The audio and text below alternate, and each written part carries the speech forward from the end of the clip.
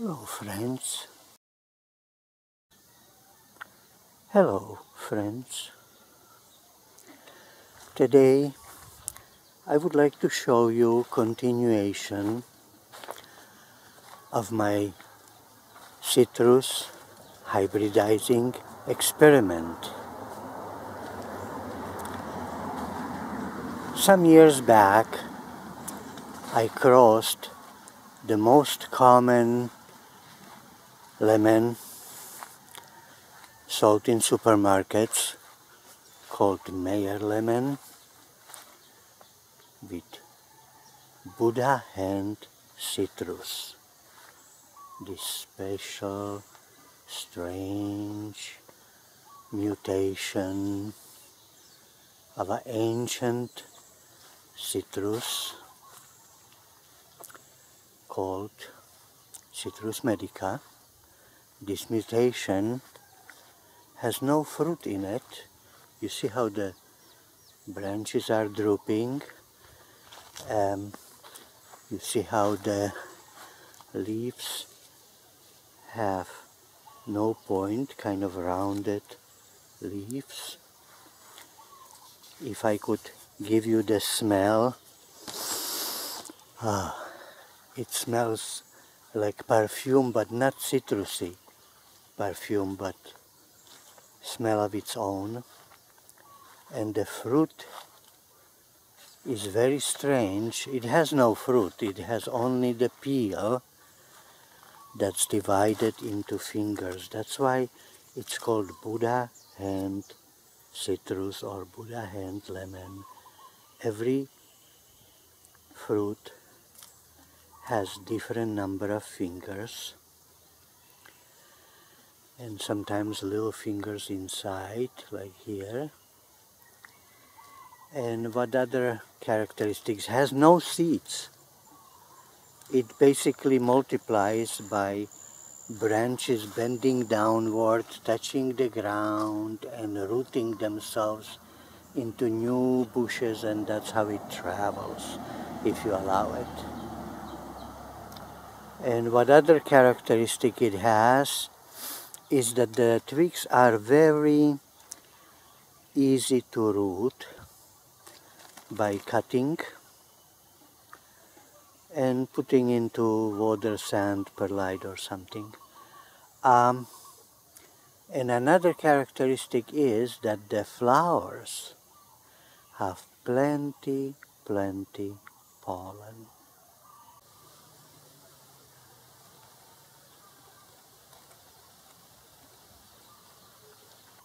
So I took some years ago pollen out of the flower of Buddha hand and pollinated with it the Meyer lemon, hoping that, who knows, maybe I'll get the Buddha hand with seeds or Buddha hand with fruit inside, or both fruit and seeds. Well, that didn't quite happen. It inherited different characteristics of the Buddha hand citrus. It got these drooping branches. You see here it's actually touching the ground, ready to root.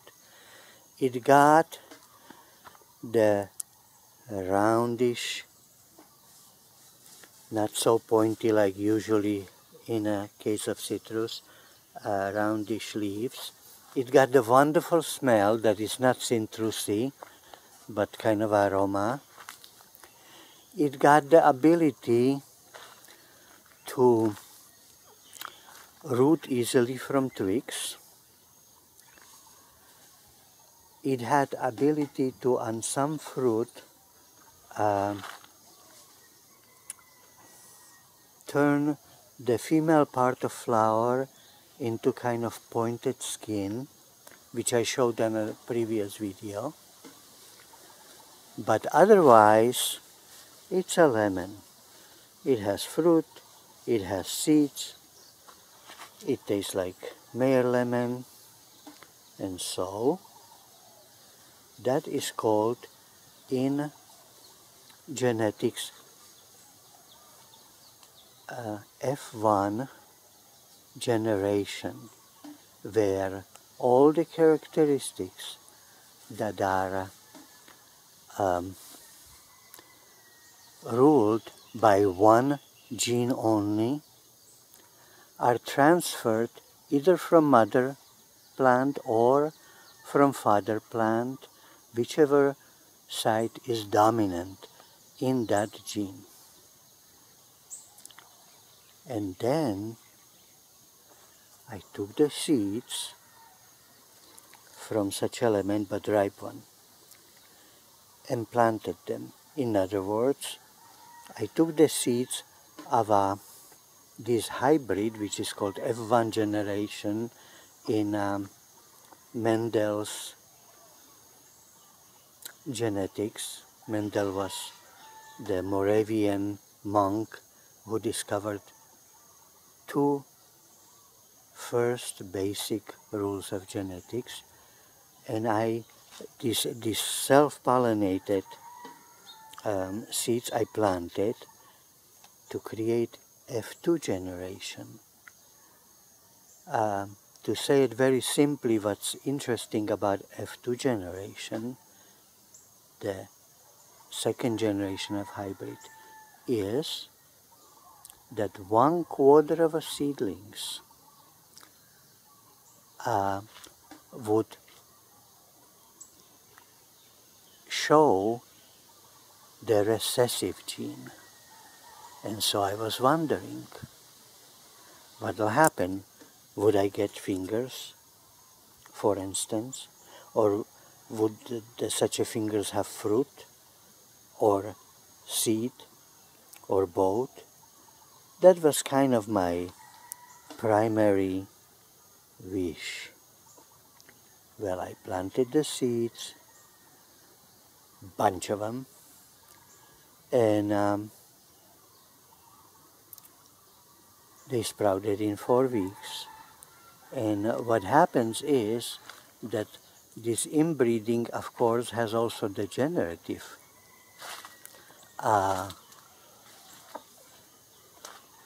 side effect.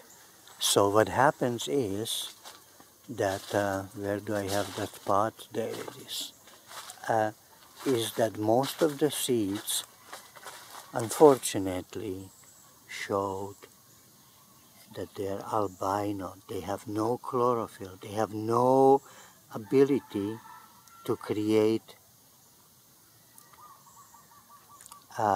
photosynthesis, the energy from sun, and so in few weeks they will perish. But here is one that's normal, and here is one that's normal, and here is one that's almost normal, variegated. So those I will nurture, hoping to grow into plants, then graft them to speed up the result and see what is the result. But one thing I already see, I'm getting tremendous amount of albinos, so I would have to plant in the future all the seeds from this hybrid in order to hope that 1/4 would exhibit some kind of characteristics that are interesting but recessive, so they are not showing in the F1 generation in a primary hybrid.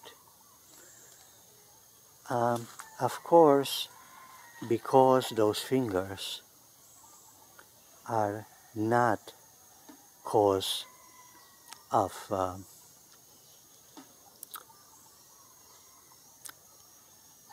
some kind of natural evolution, but they're caused by genetic defect, it's possible that I'm not gonna get any, but I'll try.